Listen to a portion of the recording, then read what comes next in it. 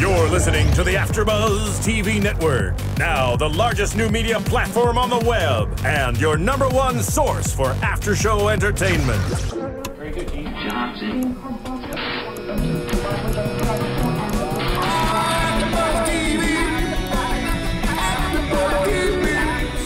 The AFTERBUZZ Studios in Los Angeles, California. Presented by Maria Menounos and streaming live thanks to Akamai Technologies. This is AFTERBUZZ TV's Almost Human After Show.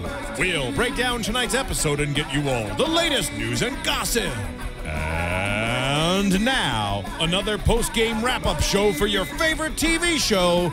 It's AFTERBUZZ TV's Almost Human After Show.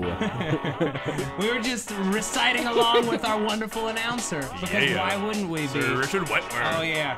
Oh, that sweet crystal method. Hey, everybody.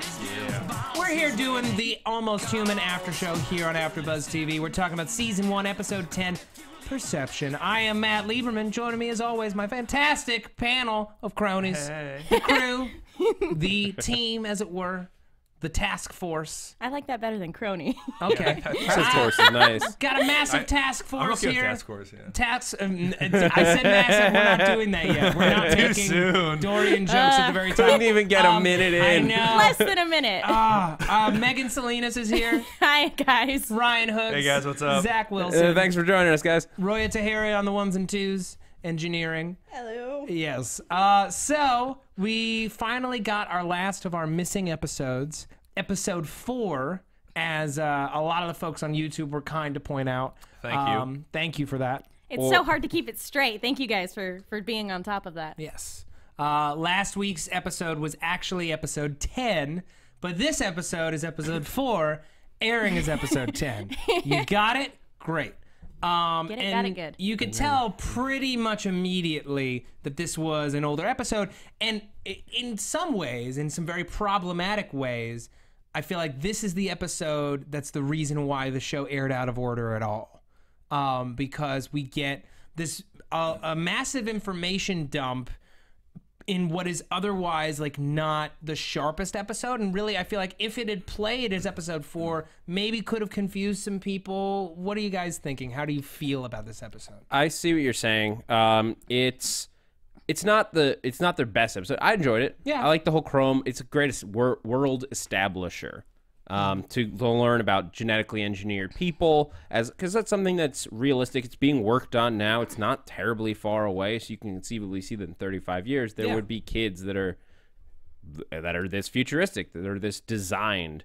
But the stuff with Anna that we got was so like, whoa, revelations. But it was also so tied to that storyline you couldn't possibly separate them. Right, and tied to the anger that Kennex has at the top of this series, that, you know, as of right now, he's kind of moved past a bit. You know, and this episode is him making that decision to lighten up and open up a little bit more. But at the same time, he knows that he's been listened to or all this time, and then does nothing about it for what, 6 episodes in the original way that the season was structured. So there's no perfect place to put it, because they don't deal with it, I assume, until the real episode 11. Yeah, honestly, I think that excuse me, I think the reveal at the end where you were just talking about, where you find out that there's been this listening device. Yeah. I think that was the reason why this episode waited so long to air, to make it seem like Syndicate's been watching this whole time. Oh, I like that. Yeah. That makes a lot of sense. To make it seem like they're more of a threat than we've perceived them to be, because they've been sort of, you know, in the background while dealing with the case of the week. Right. This shows that they've been there the whole time. I agree that all the character relations, it really doesn't fit this far into the series. It really doesn't fit as episode 10, seeing Dorian so soft-spoken and not seeing them banter back and forth, and actually seeing Kennex have a drug problem and everything. Like, all of that doesn't really fit. But having in Syndicate, you know, having this bombshell about in Syndicate kind of dropped, that does make in Syndicate more of a threat, but again, you're right. There's not really any good place to put this one. I feel like watching them, now that I've seen all the episodes out of order and in order, if they would have put them in order, I wouldn't have felt bad about it. I would have been confused by the things that are happening. I wouldn't have felt like they stretched too far because it's a sci-fi show. I mean, it's the audience you're playing to is a sci-fi audience, and they will understand the concepts that you're throwing at them. And I think it sort of does create confusion because you're seeing these backward character developments. And to me, the way the episode ended, it almost felt like if this listening device was found and this series with Anna is closed, it could have been closed at this point. And he would have been fine moving forward and progressing as his character does in the episodes we've seen. So it kind of confused me a little bit in that aspect. That they had to move it so far. Yeah, it's. I mean, that's the thing is it's jarring. It's incredibly jarring this way. It would have been jarring, probably less so. I think that the fans that they're trying to court absolutely would have been on board and able to handle it. But from a storytelling perspective, you have this massive revelation and this kind of information dump, not just about Chromes, but about in Syndicate, his relationship with the captain, dealing with internal affairs, who, you know, we have this long string of procedural episodes where none of this is mentioned again. So, you know, maybe they could have dropped it in, aired it like 6th or 7th, like right in the middle, just as the relationship between him and Dorian is really starting to sing, and he lets go of his anger, and then their relationship sings until it comes back up in another 3 or 4. Regardless, I'm glad we got it all out now, so that these next 3 episodes we can just run. We can just sprint to 11, the finish. 12, 13. Exactly. We finally have no more random little insert episodes. Yeah. No more Flashback Town. I want to get into the real deal. I want to see all the investigation. I want to see what's going on with John Larroquette's character. But let's jump into this episode. So we've got this ongoing search for Anna. He is secretly in his home. He's just been putting up these holographic sticky notes all over his place. Awesome technology. Oh, great technology. Oh, it's fantastic. It's pretty nifty. I kind of liked having all that. I felt like that was a weird place, though, because this episode to me felt like stuff from the earlier parts of the episode. When they were showing the cityscape scenes, it felt very Blade Runner, and I felt like they had moved away from that in the last few episodes and got more realistic. And this sort of like jumped back into that. I think this technology felt the same way, that it was like, this is technology they used but then kind of got away from. And it was cool and all, but it just, again, felt weird to me. Well, even the shots, like establishing the sticky note, the virtual sticky notes thing, is very world establishing. Like, check out this cool technology that we came up with. We're in the future. We don't need paper notes anymore. I mean, that moment where ridiculous. That moment where he throws it across, he's like, he like tosses it like a throwing star, and it embeds itself against this real bulletin board. Awesome. Yeah, which is great. And like, I want that technology in my own home. I want to be able to fling notes at people and have them stick to them, even though they're not real, and be the only person who can remove them. That to me is hysterical. And anyone who passed out at my place would be subject to just a complete noting. Like whenever, if it just like clings to that service, whenever they walk back into your apartment at a future date, all of a sudden it just reprojects it onto their forehead, and they're like, "What? What does it say? What does it say?" Oh yeah. No, I would make like fake paper wings and put them on my cat, and then it would just be a cat dragon all the time. Yeah, can you do origami? Can you do like That's this holographic what I know. origami? How papery is this holographic paper? I think it's just sticky notes. We're getting too crazy. Fine. Fine. In the future, anything is possible. I'm gonna ruin your fun right now. No, there are 2 kinds of fans who listen to any podcast. There are the ones who, like Ryan, want to hear all about the episode and have no time for fun. No time for fun here. Yes. Almost Human only and Dorian jokes. That's it. You are their champion, and I respect you because I could not be that champion. I like fun too much. Well, we can find a balance. We can find a balance. By talking about what's on the sticky note. True. Which is Kennex's, information. It's like Kennex's timeline, his like beautiful mind, like string theories about why Anna was there, how she got into his life, and what her plan was. Well, he's taking these drugs and seeing the recollectionist in order to open up these memory clusters and get little bits, little bites. He remembers we had this clue as early as the first episode, I believe, where she's like, I got something for you. Something special for you. It's just a little thing, and he's like trying to remember what that is, and it's been staring him in the face this whole time, this Matryoshka doll, which is embedded with like unseeable circuitry that's like an amazing listening device that isn't a device, but it is, and it's not made of wood. I love the future. It's too cool. I love the tech stuff. Sorry. Well, when he kept having, you know, his memory flashes, I thought that the device was going to, like, that what she gave him was going to be one of those big old chess pieces that's like sitting on. Yeah, because he keeps flashing back to the chess pieces. So do you think they'll come up again in the next episode?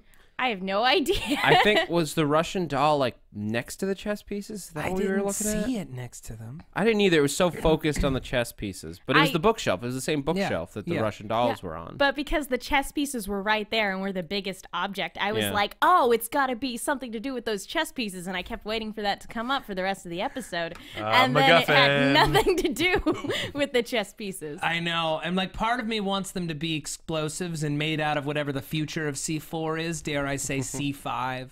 Or even C6. Whoa, now we're getting dangerous. C 4.0? We're only 35 years in the future, Ryan. C4.5? Oh, I'm the one that's getting crazy now. Sorry. C4X? No, that's not what it is. But I mean, it would feel like too ridiculous if it was another listening device. But it could be another device of some kind. Like now, he could go on like a major sweep. Like I got to get rid of everything, and then he finds something in the chess pieces. Yeah. Well, of course, the moment that he lets his anger go, he discovers that he's been spied on all this time. Which, again, because of the placement of this episode, makes it really unsettling because he's handled all these cases. In this, you know, new timeline of the show, he's handled all these cases, and Syndicate's been listening in on him this whole time. So they can always be one step ahead of him. And that's what it felt weird to me, though, again, because in the end of the episode previously, he deleted the message from her, and, like, she's pretty much gone from his life. Yeah. But now all of a sudden he's trying to have memory recall about her and finds this information. You know, like, it's just weird that he now has this infatuation with trying to find the information again that he felt like he moved past already. Yeah, it felt very disjointed. Again, I think you're right. I think it would have been better to, if you're going to move it around at all, probably 6 or 7 would have been a better place. But, you know, it is what it is. You know, we don't have to worry about it for the rest of the season. Yay! We can just move forward. We can move on like Kennex is moving on. Yeah. And let's move on. Let's move on. Moving right along. Yes. So, a rare Almost Human episode that opens with a teaser before the opening sequence. As these two girls are on drugs and they're seeing the truth of the universe. They're mainlining the truth of the universe for anyone who's watching True Detective. That was an awesome visual effects sequence. That was a great scene. Yeah. Yes, especially the girl like orchestrating at the same time. That was like the way it cut back and forth between the two. I mean, seeing like the idea that you could just like see the math, like the formulas that it would take to like measure circumference and all that, and then like see the notes that are pulling, like. It looked really cool. There's a Simpsons quote, I can see the music. That's kind of what I was thinking a little bit. Even before we found out that it was drugs, for a second I was like, is this how Chromes see the world? That's They're what I thought. so smart that they just see the world like that all the time. Then these girls die. And it's this designer drug, so perfectly designed that it's just for them. It has their DNA imprinted. And as we move into a world where we have these 3D printers and we can manufacture anything, of course, someday it's going to be that simple to produce medication and chemical compounds in the safety and comfort of your own home. They call it a chem printer. Chem printer. Yeah. Convenient. Very simple. Very convenient, making crazy pills that let people unlock their potential if they have all the flaws removed from them from birth. So I want to talk about the details of this plot. Then we're going to talk iTunes, and then I want to talk about the implications of having Chromes, having these genetically altered people in our society. It seems like in the highest strata of this society, all people make their kids as powerful and as strong and as beautiful and as smart as possible. Yep. When you have the money, you can take care of these kinds of things.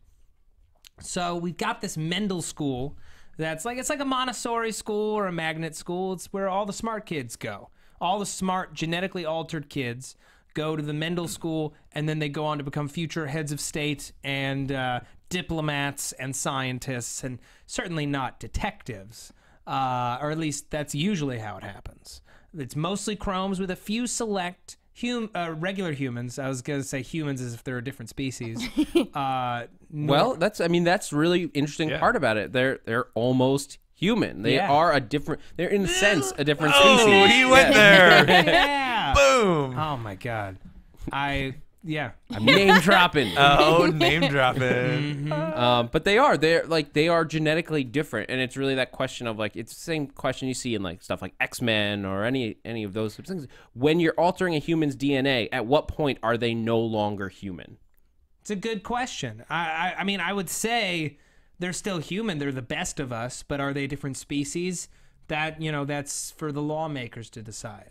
I would like to think that we're all one species, even if some are more evolved than others. That's what Professor X would say. That's what, exactly. So. Yeah, by the way, this kind of felt like an evil, like, Xavier Institute, didn't it? A little bit, yeah. The Yeah. white walls and the flames. And... Oh, yeah. Well, that was a memorial. I know. It's still not creepy. like they just have flames everywhere. That's too dangerous for a school. You If can't Pyro's run there, a they school do. that way. Well, We're not at that stage. We don't have mutants here. Okay. although a couple evil-looking students, for sure. Who didn't get explored really.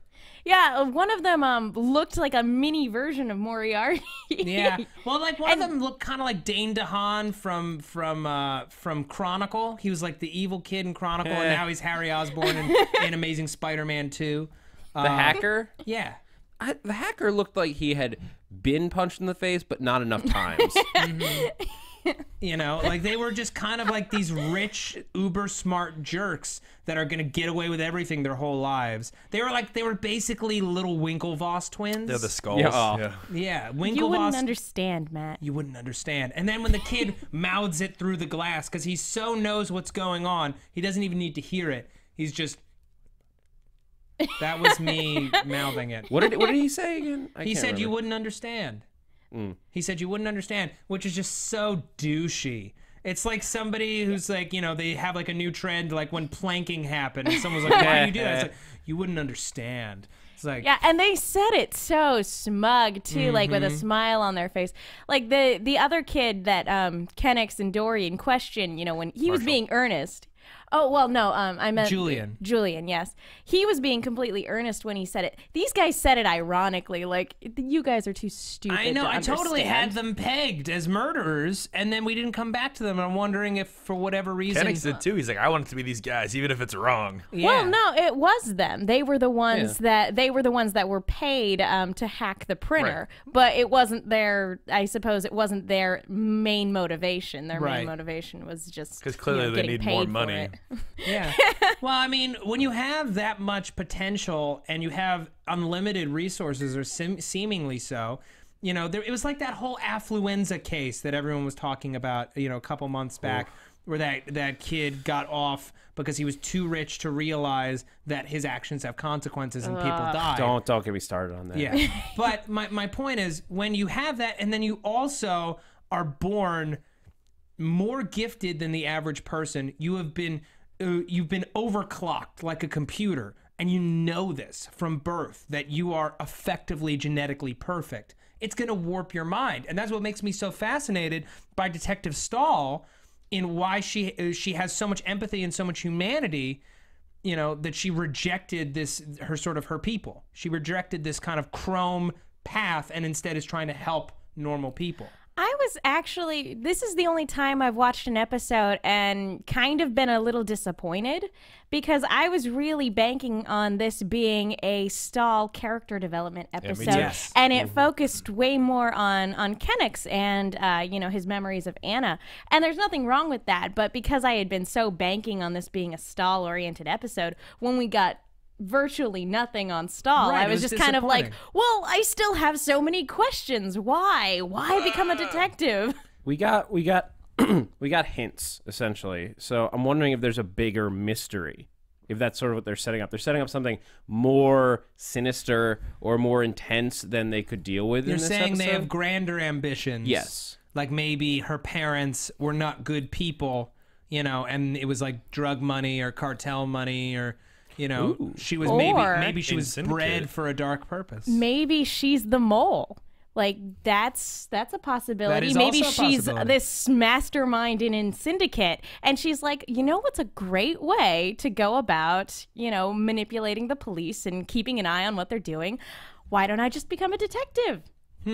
It's entirely possible. I mean, it's suspicious because no other chromes seem to be doing something like it. But at the same time, it's not obtrusively suspicious. Like if you didn't know, if you weren't around chromes all the time, you wouldn't know that she was one. She doesn't, do anything necessarily suspicious. Well, she's good at her job. They talk about that, so you eventually can tell the difference. Yeah. When your comments. Yeah, and I know we remember. I think it was technically the second episode. It was a few weeks ago that it aired. Detective D-Bag was like, he made an offhand comment about her being like too perfect or genetically engineered. And then he gets punched. Yeah. We all loved that. Yeah, that's the best part. Yeah. No punches for Detective Paul this week. He was very quiet. He didn't show up at all. He only popped in for like a shot. Yeah. Well, I feel like they're figuring out how best to get us to come around and like him. He's the guy who we are supposed to dislike at first, and then eventually he becomes one of the good guys. He's on his way, but he hasn't done that much to like make us love him. I think it has to be a week where Dorian's away and Kennex has to have a new partner. I mean, but that's the thing, right? Because this show so very firmly is focused on the partnership of Kennex and Dorian, it's very hard to get satisfying character moments for anyone else on the show. Maldonado got it. She got it in the episode Blood Brothers with the trial. And even Stahl got a nice bit there. But we haven't really seen Detective Stahl or Detective Paul get a nice, juicy storyline for an episode. Yeah, and I think it's something they're setting up for Stahl. Not for Paul. Right. I think he's just he's just there to be gruff and to be unpleasant until eventually he comes around. 2 days before retirement. Sometime in like season 2, fingers crossed, like we'll get a Detective Paul episode where we actually find out some more about his backstory. I'd be a big fan of that. Okay, we're going to come back to this. I just want to talk really quickly about iTunes and YouTube and thank all the folks who are getting at us on the internet. We really appreciate it. We do this show. Because we love talking about Almost Human. AfterBuzz TV, we put out 60+ hours of content a week. It's a crazy amount of content. And how much does that content cost? It costs you nothing because we release it for free. It's a hell of a bargain, heck of a deal. And you can watch it or listen to it on any of your devices. Wow. What a savings. Yep. Now, what could one do to help support this endeavor? I'll tell you, it doesn't take any money. It just takes a little bit of your time. Go to the iTunes, slap us with a review, give us a comment. I think we're hovering around like 40 right now. I'd love to cross 50 by next week, and I think we can do it. I think we can mobilize. That 5-star rating. Yeah, mobilize the people, get the numbers up, because I'll tell you, this is the only way that we get ranked against other shows on AfterBuzz TV and other shows in general. We want people to recognize that Almost Human is a great show. It deserves a second season. I know that this plays a very, very small part in that, but networks do pay attention to AfterBuzz TV, to what we do. Fox has been a sponsor on our network. They're aware of it. The better that this show can do on AfterBuzz TV. It's in the top 10 right now. Yeah, it's in the top 10 right now. If it got up to number 1 before the finale in its first season, that's something. It's something that people take notice of, and we have the power to affect the future of this show. That's all I'm going to say about it. We got some wonderful shout-outs to people. I'm going to shake things up. I'm also going to give out some of the great names of the people who commented on YouTube. Joseph Ortiz, also a fan of the 10th Kingdom. What up, Joseph Ortiz? CJ Davey reaching out to us. Thank you. Violet-Eyed 7, December. A lot of folks giving us a lot of great information. We can't always get everything right. We try our best. We watch this show and then immediately come in and talk about it, so there's not a ton of time to communicate. There's not a ton of time to go over it for detail. So we appreciate people holding us to task. It's important. We don't want to be giving out wrong information. Marielle Jones, Dana Smooth. Thank you, Dana Smooth, for your comment. Best comment ever. Dana Smooth is upset that I'm a loud person. This is Matt's voice. I should be here all the time. If I was here all the time, then I feel like I would put you to sleep. No, I wasn't going to reference the comment. It's out there now. But you know, I understand that I have a certain style of speaking and modulating and being a host that doesn't work for everybody. And I enjoy when Matt shouts. He loves to shout about everything from monkeys to it's the robots. It's the way that I show my enthusiasm. It's the way that I show my love. I apologize if it doesn't make this the best listening experience for people. I'm taking that note in stride and trying to even out my performance a bit because, frankly, I want everyone to love this podcast, and I don't want to lose a single Almost Human fan because I can't shut up. So, working on it. So, thank you for that. Never stop talking, man. Bucklet eyes. And we have do we have any iTunes comments? I know we have one or two, Roya. Do you want the names? Or yeah, I want the names and the comments. All right, well, I'm going to butcher the names, so I apologize, guys. It's Alakarande Cali. I dig it. How big is Dorian's dong? Yeah. Boom. Well, tune into the video podcast. Yeah. It's about this. It's about big. yay big. No, here's how you figure out the actual metric length of a Dorian. We get an equation now. We get an equation. I want you to take the length of the Golden Gate Bridge, and then I want you to combine the ages of your two parents. Divide the length of the Golden Gate Bridge by the ages of your two parents combined, and then subtract the amount of times that you've sworn in your life. And the remaining number is the length in metric meters, actual meters, not centimeters, of a Dorian. Oh, God. It is that long, is that big, it can't fit inside of a building or a car. That's why this is a television show and not real life. Where did that come from? It came off the top of the dome. That's what's called improv. Yeah. And on that note, back into the story of the week. It's so big it makes the car crash. It's true. Yeah, no, when the car crashed and that massive pole was in Dorian's face, I thought about how other people must feel when they're within a 500-yard radius of Dorian. Especially when it took part of his ear off. Hilarious. That was the only time we saw a good banter between them this week. I'm sorry, could you speak up? Yeah, I'm sorry. So when they're on the porch and he's got the earpiece on, he's like, "I'm sorry, what? I couldn't hear you." Yeah, I'm so happy. Doesn't look so bad. I'm happy that Dorian can get pissed about stuff. Like the MXs don't get pissed. It's like, it's not the most vital human emotion, but to me, when you get angry about something, it's when you kind of lose control. Like, and seeing a machine not being able to hold it together and needing to lash out is one of the most interesting things about the DRNs to me, is that they're made to feel like we feel. And I would be pissed if someone took off part of my ear, even if it could be reattached easily. Well, and Dorian has so much empathy and is so understanding. You know, he's so kind towards other people that it's just hilarious to see him go, "Really? Like, you took my ear off. That's not cool, dude." He offered to drive. You know, he saw Kennex was on drugs and was like, "Hey, man, you're on drugs. Can I drive so that we don't die?" So, correct me if I'm wrong, but wasn't there a comment earlier in the season about Dorian driving? He said, "I never get to drive." Yeah, and this is the one time in the season because he got to drive in this episode. So I wonder if there was something they maybe cut out that happened while he was driving that made When did he drive in this episode? He gave him the keys after they left the house. Oh. After the crash. Yeah, okay. After the crash, after they left Julian's house, he drove. But I wonder if there's something that happened maybe that they cut out in a scene they taped that made them never want Dorian to drive again. I don't think so. No, I think it's just a control thing. Like, Kennex likes his car. He likes feeling like he's in control. His coffee, 67, Dorian's hot. Okay, Dorian is a unit of measurement. Not temperature. Not temperature. Come on, Ryan. Yeah. Sorry. Yeah. Dory agrees. No. Okay, we're not going to do this. Fine. Degrees Dorian.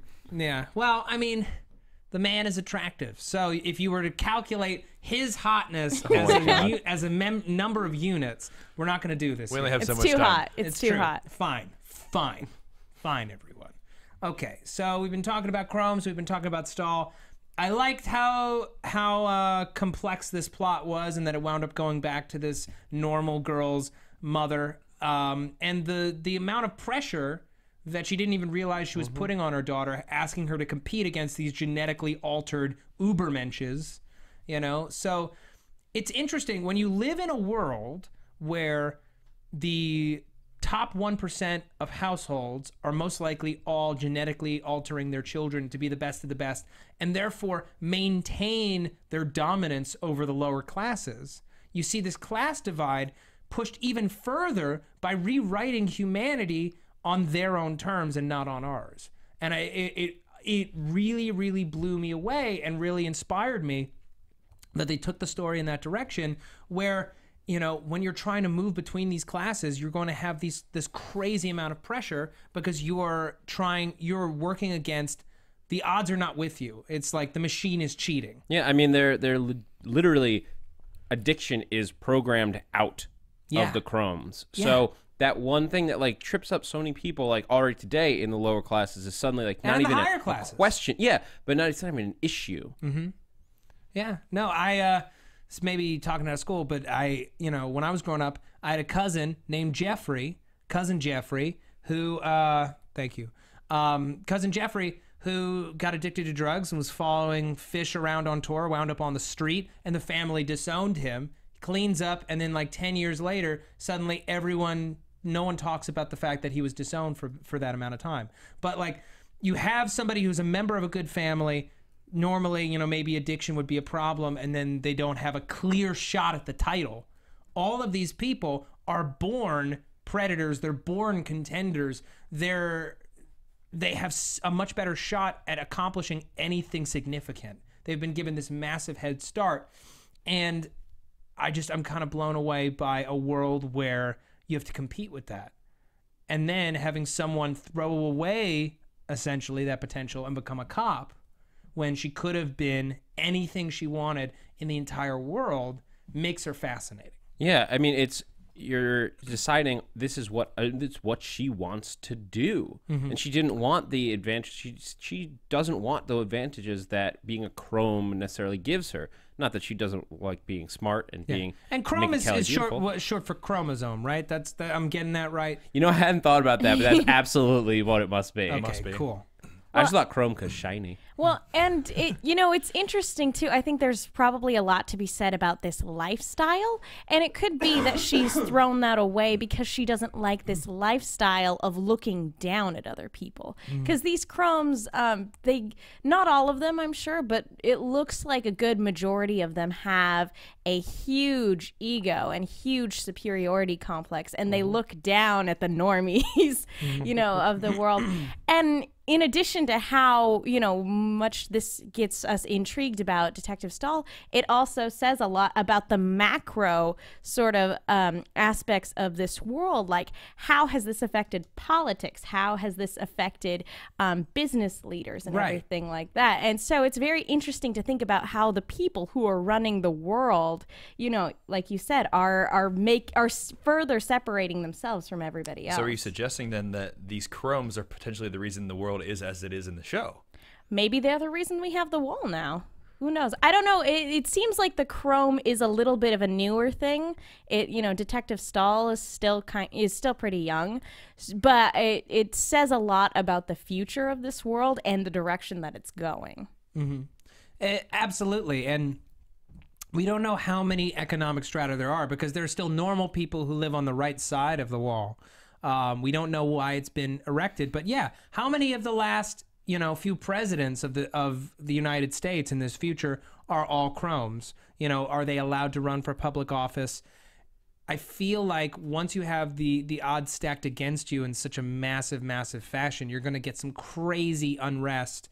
And maybe the wall came up because of a war or a rebellion or some kind of revolution that came about when this technology was made legal. I mean, maybe I'm inflating its importance in the society, but it's a massive, massive, massive difference between our society and theirs. And I would say it's a far more drastic difference than the creation of androids, because we're altering our own DNA and calling them human versus the androids that we deny their humanity. Yeah, which, if you read any science fiction book, will tell you, don't alter DNA. You don't know what little switch you're gonna flick by accident, and all of a sudden we're extinct in 1,000 years. Play God, pay the price. Yes. Helix on Sci-Fi. And here at AfterBuzz. Yeah, it's a great show. Okay. Anyone else have any thoughts, feelings? I want to pose a question to the room. I don't know if we have time, but I feel like we do. We do. I want to know, if you had the choice, would you want to be genetically altered? And if you had the choice when you have kids, would you do it, or would you want them to grow up as the Lord on high, if there is one, intended? Are we talking genetically altered so that you're like the Chromes and that you're super like the smart? Chromes, or super are we smart? talking like vigors and No. strengths from a BioShock? Because I would totally buy into that. I would totally buy into that too. But I want to shoot lightning from my hands. I want to have claws. Okay, fine. I'm talking about just in this context. Just in this context. I don't think I would like to think I wouldn't. I kind of would like to think I'd look at that like I would plastic surgery, in that, okay, that's something for some people, or, you know, this is something that is a potential to help a lot of people for certain things, but it's not for me. That's what I would like to think. I got a question, though. We need to elaborate more. Are we taking how we are now and then altering it to Chrome level with the empathy, compassion, and or knowledge we already have?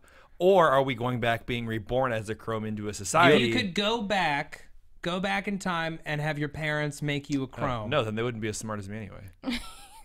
Exactly. I mean, I'm actually more interested in the debate of, like, would you do this to your children? Right, because you want the best for them. You want them to have the best shot at succeeding. Yeah. I have to say I wouldn't, with the caveat, if it was correcting a disease, or if my family had a history of addiction or anything like that, like a history of extreme breast cancer, something like that, that needed to be corrected because it shortens their lives so significantly, that has to all affect my decision.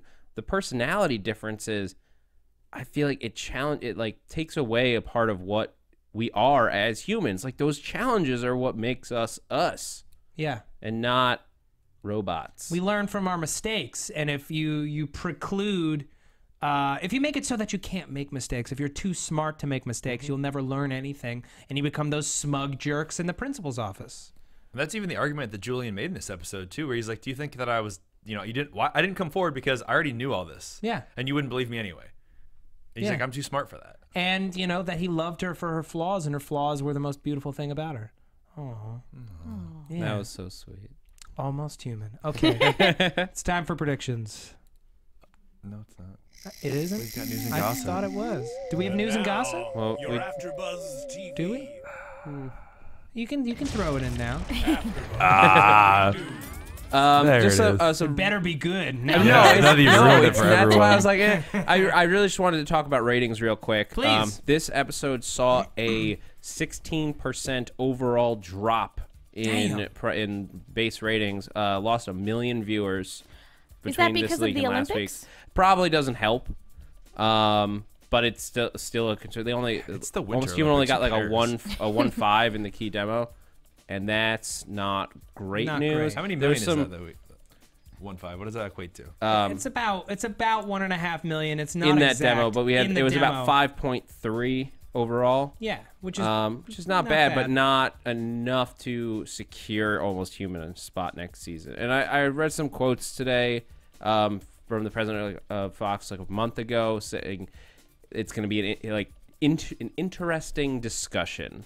Yeah. About Do we get Almost that Humans information renewal. around May? Is that usually when they make those announcements? It could come at any time. It could come at any really. time. They might hold it for a while. I feel like a show like this, they probably have a little bit of time because it's a mid-season show. Or, well, no, it's not a mid-season show this season, but if they kept it, I feel like they'd keep it as a mid-season show or to put on immediately after Sleepy Hollow next fall. I think it's going to come down to two things. It's going to come down to how much can they chip away from the budget, how much can they actually chip away, and if they can partner with a streaming service to partially fund the show in exchange for exclusive rights.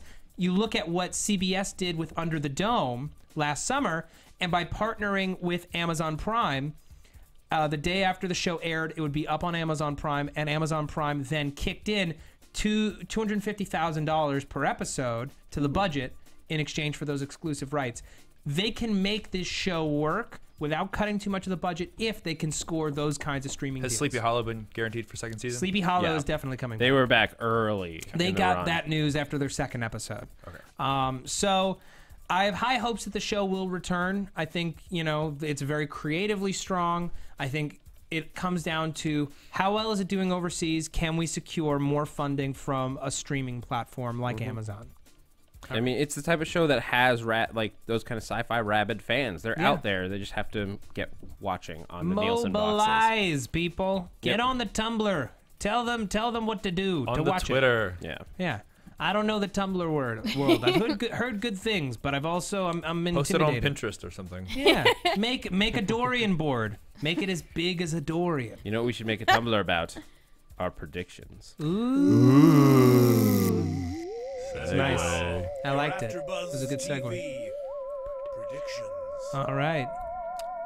So what are we thinking, folks? Did you guys see the trailer? Or did you watch I it? did. I watched it on Hulu. I did not see the trailer. I watched it, and I'm gonna go ahead and make a prediction right now and say I called it. I called it weeks ago. I've been saying up until this point that I've been afraid that someone's just gonna flip a switch and that the DRNs are gonna go, Dorian included, are gonna go crazy, and this looks like it's that episode. It's about hacking synthetics is what the whole episode is about. Yeah. Sick! So every synthetic is at risk. Every MX, every DRN could be all of a sudden like flicked over and just kill this you. could be the return of John Larroquette?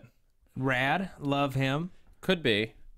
This could also be Detective D-Bag's moment to shine, because if Dorian's out of the picture, they got to go no robots, because it's the tagline was trust no robot.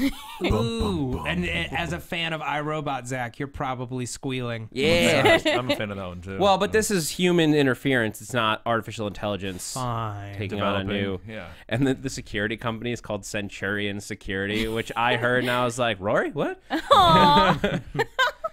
Oh, poor Rory. The Last Centurion. Anyway, I'm excited. If all the synthetics are going nuts next week, it's going to be chaos. It may carry over. I mean, I dare not hope for a 3-part finale, but it would be pretty cool if they did. This looks a little bit more procedural than that, but I think it could lead into a 2-part finale. A 2-part finale. My biggest prediction, I'm going to reiterate it now, about the wall. Yeah. I am still saying escape from New York style prison city. Got it. That's pretty cool. I'd be like down for that. In a world where they have this many prisoners that have to be taken in for so many classifiable crimes, they have to put them somewhere. Prisons are growing and growing and growing in the country right now. Yeah. And eventually they're just like, well, let's just wall them up and put them over there. Then why haven't we seen more absolute fear from people when they're being arrested? Yeah, I still feel like District 13 Underground Society, Mockingjay style. We'll see about that. I guess. Very, very curious. Well, and we still have an army of XRNs, of DRNs out there that are going to get converted. Ooh. Yeah. Yep. Here's my question about that. DRNs, so like these super processor and everything, they have a certain level of empathy, right? Because they're similar to Dorian. And I know the XRN did too, but how much does that affect it? Could the army like turn on John Larroquette? They could, but if you recall during the last week's episode, the synthetic soul takes on whatever the creator is feeling at the time. And that's why it was evil. That's why the XRN killed people, is because he was filled with so much rage. That rage has not gone away.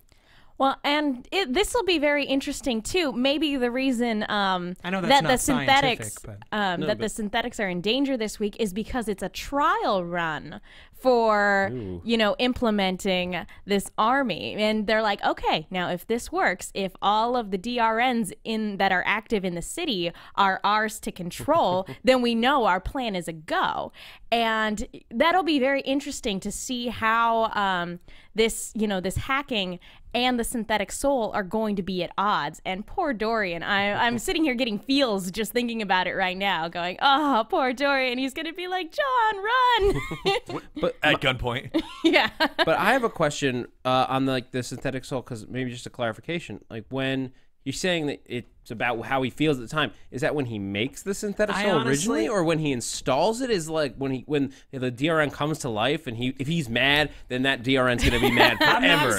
I'm not saying that that's hard science. I'm saying what he said last week. His not necessarily explanation, but his theory as to why it turned out so differently. Explain the XRN, why she was evil. Right. I mean, you wake up for the first time, you're booted up, and you have a soul, and you're experiencing life after nothingness. Whatever you feel in that first environment, the same way a baby absorbs its environment, I feel like an android would soak it in the first time that they're awake. See, I thought it was more, that was kind of almost like BS. Like because I imagine that he had somehow programmed the XRN boar, so it could have been intentional. That's very possible because he was just lying through his teeth he's for a good portion of the episode. Yeah. Well, I think we'll find out coming up in the next 3 episodes. I can't wait to see him. We'll find out. All right. I think that's going to be all for us this week. I think so. I want to thank you all at home for watching Thanks, or listening guys. out there. You're the greatest. You're the greatest. Megan Salinas, where can the people find you? You can find me on Twitter at @TheMenguin. That's TheMenguin.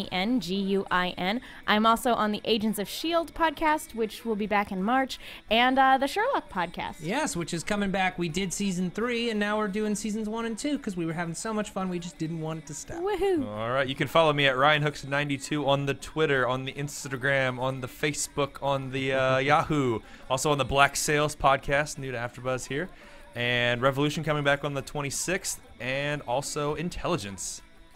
Lovely. On CBS. Yes. Yes. Cool. Mr. Wilson. I'm Zach Wilson. You can find me at @ZachWilson on Twitter, and also here at AfterBuzz on Grim, Archer, and Helix with Matt Lieberman over here. Yes. Hey, that Matt and Lieberman. It's a great show. If you haven't seen Helix, it got crazy good this week. I highly, highly recommend it. It's crazy good. We're having some stars of the show in soon. Yeah, they're paying attention to the show, which is a lot of fun. They're coming in, which is great. You can find me on Twitter at Matt Lieberman, MattLieberman, and you can find me on a couple of those shows that were just mentioned. You can also find me on Cougar Town and Justified and Banshee, and that's actually it. There aren't that many more. Well, because Almost Human and throw a dart. S.H.I.E.L.D. and We're good. Sherlock. All right, anyway. Thank you from all of us here at AfterBuzz TV. We will see you. Is the next episode next week? Yes. Yeah. Thank goodness. We'll see you next week. See you next week. From executive producers Maria Menounos, Kevin Undergaro, Phil Svitek, and the entire AfterBuzz TV staff, we would like to thank you for listening to the AfterBuzz TV network. To watch or listen to other after shows and post comments or questions, be sure to visit AfterBuzzTV.com. I'm Sir Richard Wentworth, and this has been a presentation of AfterBuzz TV. Buzz you later. The views expressed herein are those of the hosts only and do not necessarily reflect the views of AfterBuzz TV or its owners or principals.